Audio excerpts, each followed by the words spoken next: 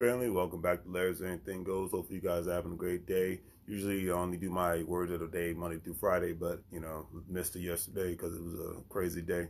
But anyways, today's word of the day is benevolence, which stands for the quality of being well-meaning, kindness.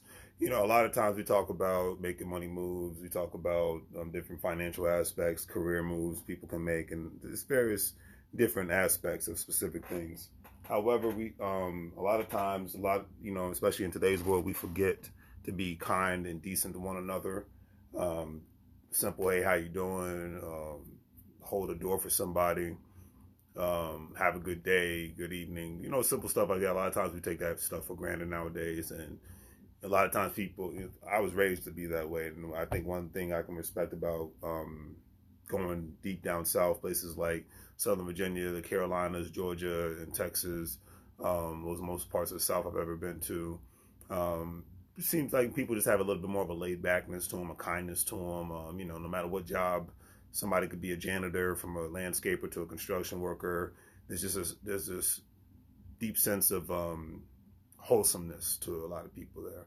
And even if you go to other foreign countries, I've been told by people who have immigrated to the United States, if you go to parts of Latin America, if you go to the Caribbean, if you go to Africa, even certain parts of Asia, people have some sort of a kindness to them, and it's speaking to people and helping one another out. I mean, like, if you have two pairs of shoes and another person doesn't have any pair of shoes, it's normal to give that person a pair of your shoes. I remember told that by one of my former professors, he was actually a Princeton County police officer, real nice guy, and he was actually from Sierra Leone, which is in West Africa.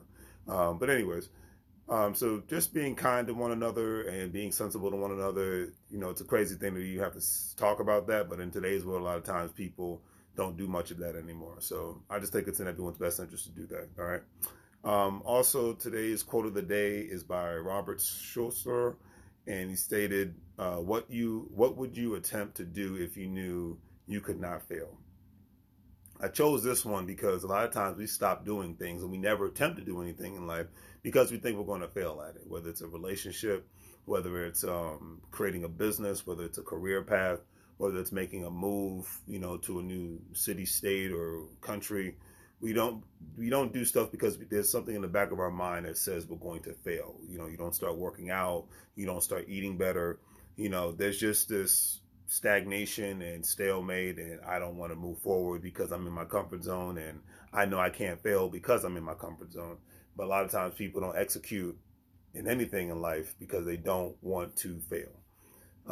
And at the end of the day, if that was the really truth, and I'm gonna have to call a bunch of nonsense on people. If that were really true, that you could never fail at anything in life, then then you would never known how to ride a bike, write, read, walk, use the toilet. I mean, I could go on and on and on about things in life that we have the opportunity to fail at, but we didn't fail. Learn how to use a fork and a knife. I mean, we didn't come out of the womb learning how to eat with utensils. We didn't come out of the womb knowing how to drive a car. We didn't come out of the womb knowing how to operate a cell phone. Well, I think a lot of young kids are nowadays, but you know what I'm getting at. You didn't come out of the womb learning how to operate a computer. Everything has to be learned. Now, how you learn it and at the time you learn it in life, it's a different story. But we all have a time in life where we have to learn something eventually, something new, in order for us to progress forward.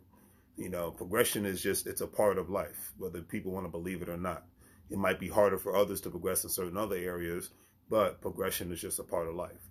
And failure is a part of life because, you grow. I know me, I grow when I fail at something. I make mistakes, and then I learn from those mistakes, and then I grow from there.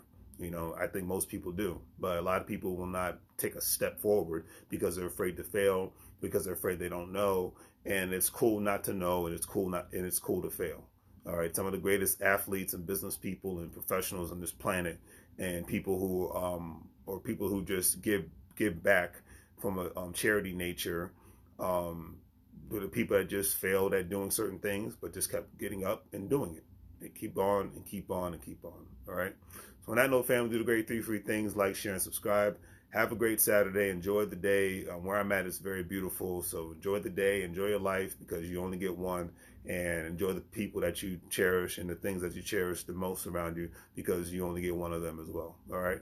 Take care. Remember, make money moves, or you will live broke like a fool. Take care.